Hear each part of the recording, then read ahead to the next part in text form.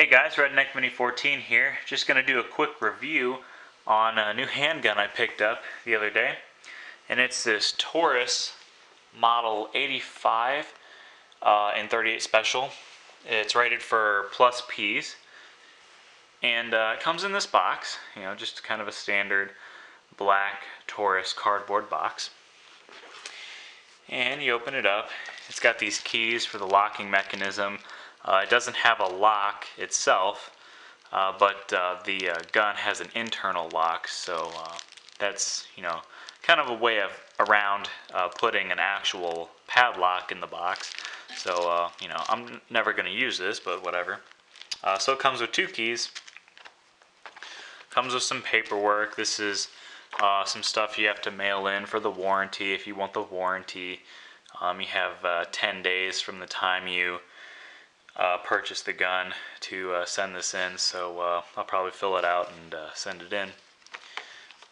And comes with this, do not return firearms to the dealer, just kind of a little piece of paper. Comes with your manual, of course, tells you everything that you need to know about the revolver. So, just standard manual. And then the gun itself, and it comes in this little bag, which is kind of cool, I guess. Keep it from getting scratched up. It says "carry on" it, so that's kind of cool. And that's everything that comes in the box. So put everything in there, pull the box aside, and we'll get on with the gun. Now, this is basically a copy of a Smith & Wesson J-frame. Taurus has the rights to Smith & Wesson's revolvers, and so they do have the right to manufacture copies of Smith & Wesson revolvers, because a long time ago they used to be partners or whatever, and then they split off, and so Smith & Wesson Taurus got to still make revolvers. And of course it's a 5-shot revolver. It is clear, obviously. Have your little ejector right there.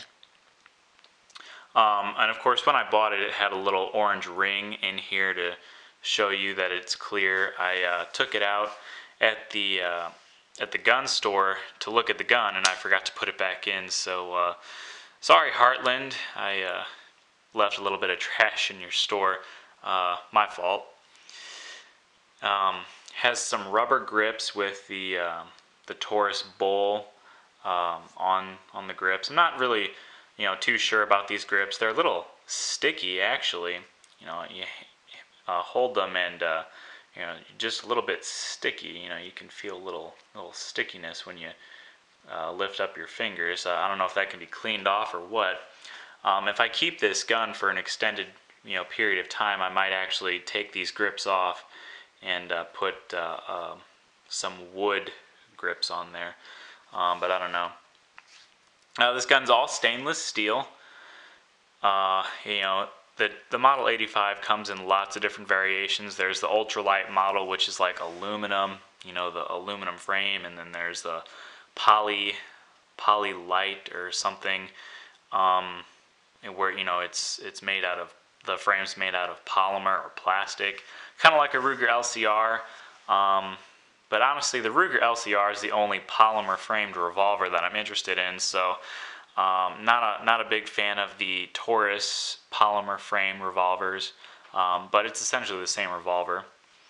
And of course it's got a hammer, so it's double action and single action, which I like. I like having an external hammer for just the option of having single action, and it's a real light single action pull. And the double action is actually not that bad.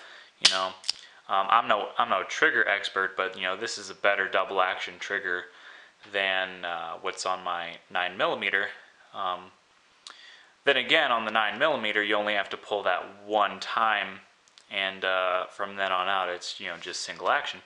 But I'm not one to complain either way. This little black circle here, this is for the lock. Those keys I was talking about. You stick the key in, turn it, and then you can only pull the hammer back like this far or something. And it does have a transfer bar. I don't know if the lighting will really pick it up very well, but there's a transfer bar in here, kind of like a Ruger, well, just like a Ruger revolver. So it makes it very safe. If you drop it on the hammer, it's not going to go off unless the hammer's all the way back and the trigger is pulled till the hammer goes all the way forward. So that's good. Let's see, is there anything else that I really need to show you? Again, it's just like a Smith & Wesson, so it'll take down pretty much exactly like a Smith & Wesson. Of course, the fit and finish are not of Smith & Wesson quality, but this was a $300 revolver versus a Smith & Wesson be like $500-600 or whatever those are going for these days. For this size model, the J frame. And speaking of price, I got this at Bud's Gun Shop. It was pretty much right at $300. This was one of the guns on the 180-day layaway program, at least at the time that I bought it, or I put it on layaway, of course. So I had 180 days to pay it off. I think I only took like 100 days to pay it off. Not that I really needed 100 days to pay it off.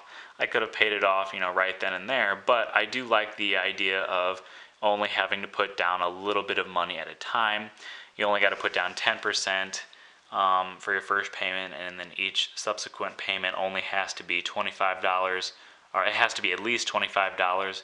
But it could be more. It could be whatever you want it until you get the the full payment. And I also got the insurance on the gun, for the shipping. It was only $3. It's only 1% of the total cost of the gun. So for $3, I figure what the hell, I'll get it, and it covers if the gun gets lost or broken or stolen or whatever, and you get your full refund.